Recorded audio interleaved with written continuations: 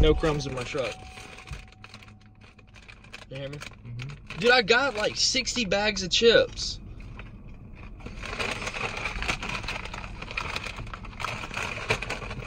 You're an idiot.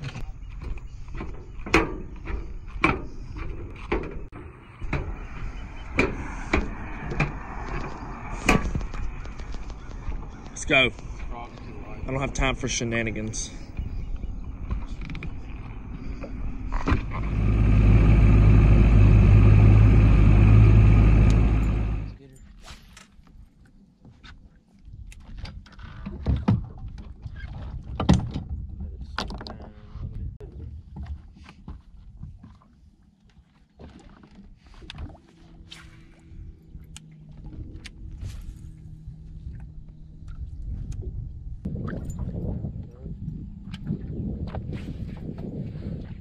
Last time I was out here, dude, we were absolutely freaking wrecking them. There's so many freaking fish out here. Bo or Jackson? Jackson. Yeah, I went. You got one? Oh, shoot! Get up here! Get up here! Get up here!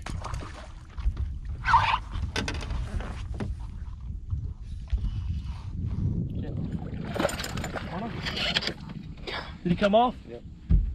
Did your line break? Yes. Are you serious? I literally tied that bit on yesterday, bro. Dang. All right, here, hang on. What was that? Huh? What was it, a booyah? Yeah. At least it really, I thought it was big. It really wasn't that big. It was like 1.5 pounds.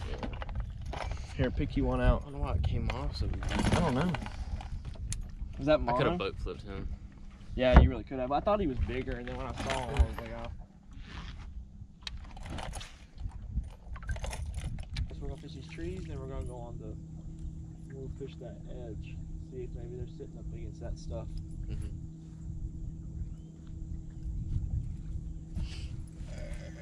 Oh, come on, man! We should have had like 4 fish in the boat by now. I'm serious. Oh, I know what it is. I don't have my shoes off.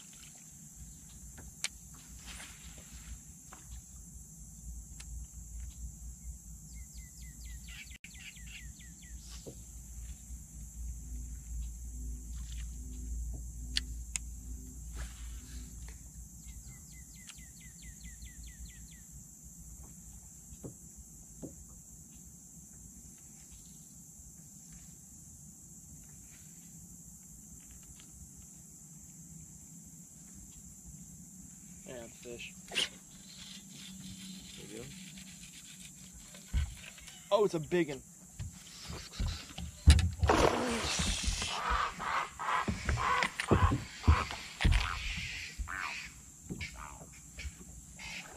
Swallowed it. Dude. It's a weird hook that he swam out from that stump. Yeah, man, dude.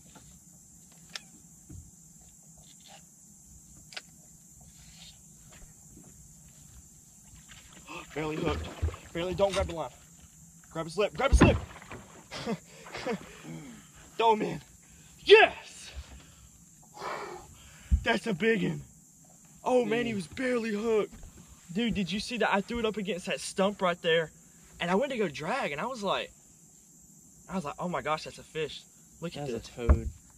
Look at how he's hooked. You freaking ripped my hand.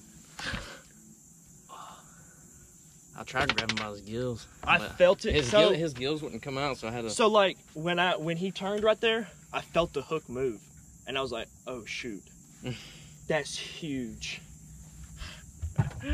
Let me see how much this guy weighs. You got a scale on you? Yeah. That's a solid 6. Easy. He's I mean, like, yeah, it's long and everything, but he really ain't that big. Like He's got a little bit like on. 5.5. I'm shaking. It says 6.2. Let me do it one more time. That's a big fish. 6. 6'3". Nice.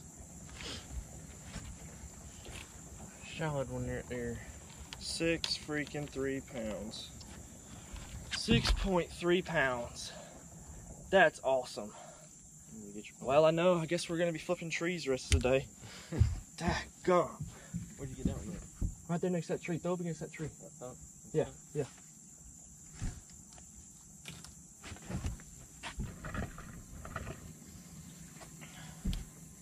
So let's go back and fish that stump one more time. So this is a really deep, steep bank right here, and there's a stump in the water that's about to turn. Maybe you can see it.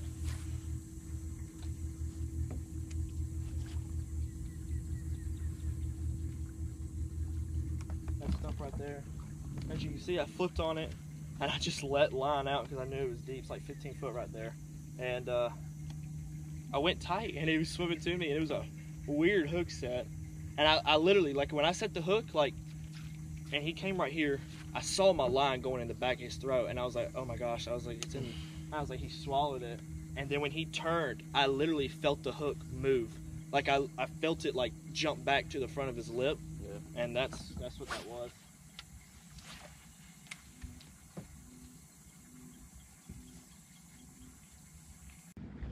I don't feel like doing that.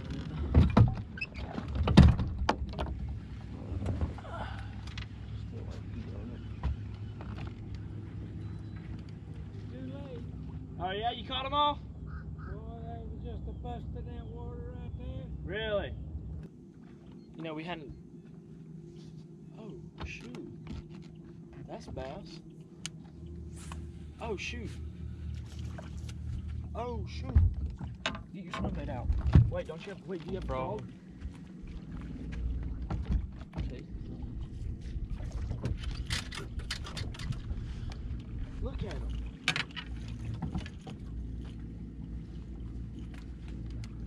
You know what you ought to do? Here, you throw this, and I'll throw this. What?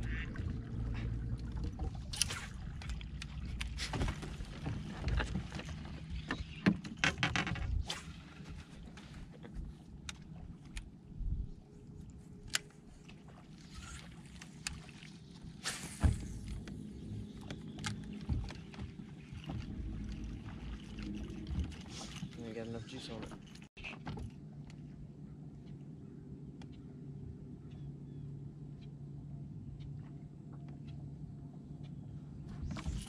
There they are.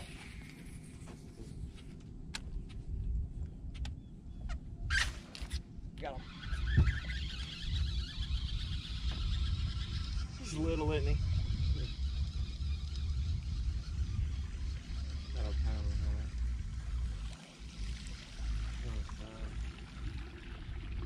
it. Skeet him in.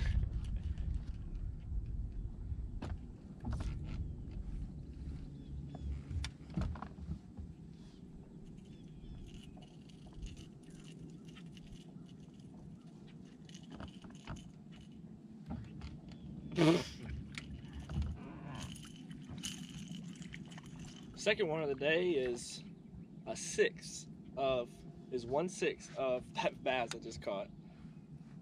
Top water.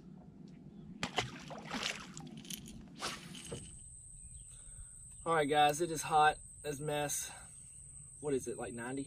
Probably, maybe more, like 95. It's too hot for this.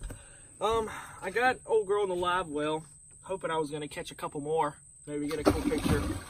She hasn't been in there long. We're gonna go ahead and release her though, and probably go ahead and scoot. We might try out a couple more coves, but let's go ahead and let her go real quick.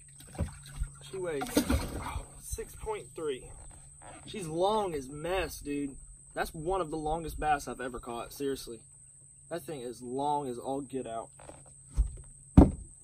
We'll grab a couple pictures with her and then let her go. Good night, dude. I'm telling you, I'd give anything if this fish was fat. Rock her a little bit.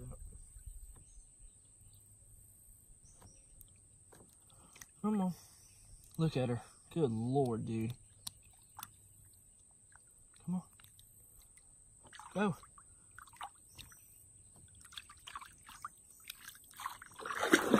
Straight down she goes. Sick.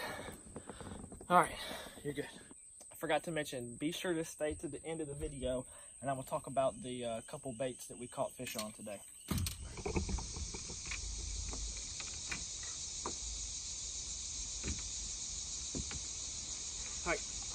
Alright guys, so this is actually a couple days later. You don't know how I am slacking on the intros. I changed bait, so let me see if I can find the crawl I was using.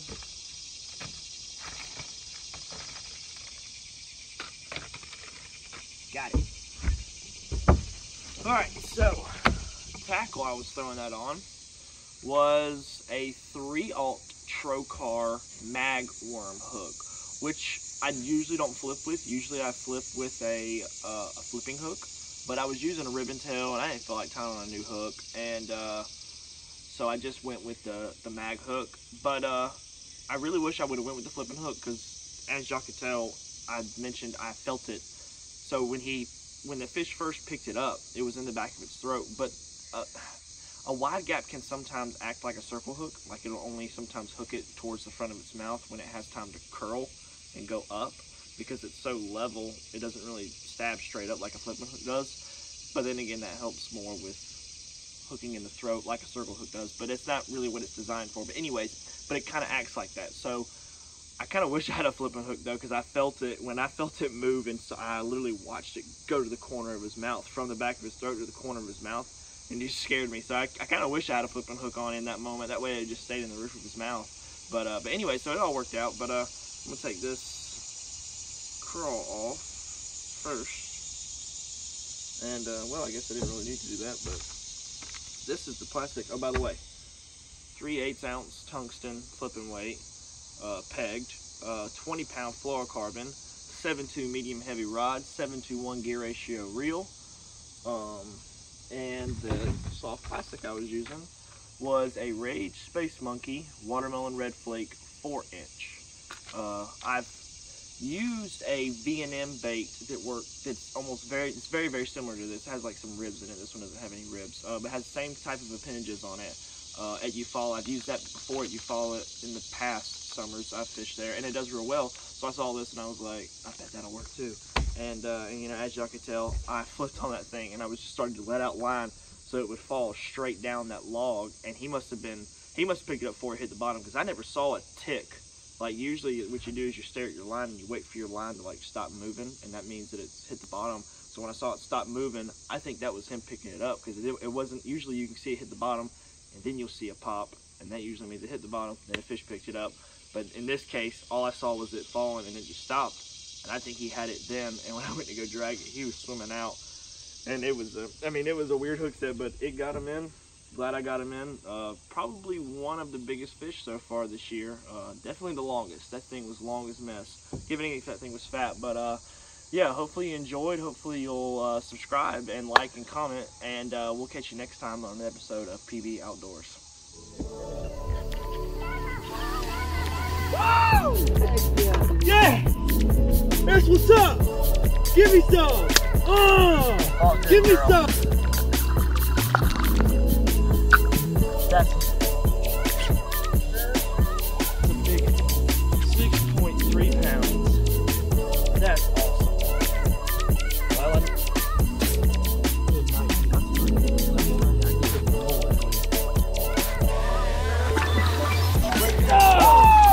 good night. That's what I'm freaking talking about. We're gonna find out. That's easy 20, dude. Yes, dude, give me some. Oh, give me some. Yes. I'm gonna get a picture. and then we'll get the release. There he goes. Yes, dude. Oh, dude, I'm so happy.